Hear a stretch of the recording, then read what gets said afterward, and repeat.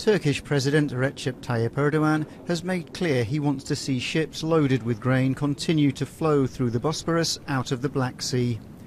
He says he'll talk to Vladimir Putin and Volodymyr Zelensky over the coming days in an effort to revive the grain export agreement that Russia suspended after the attack on its fleet on Saturday in Sebastopol. Moscow claims it was carried out from the grain corridor, something Ukraine and the UN deny.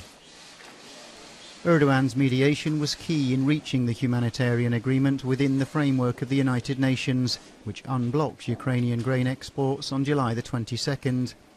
They were interrupted in the first days of the war, which began on February 24th. Thanks to the humanitarian agreement, Russia and Ukraine have exported nearly 10 million tonnes of grain, alleviating the food crisis in many poor countries and achieving a substantial drop in prices worldwide.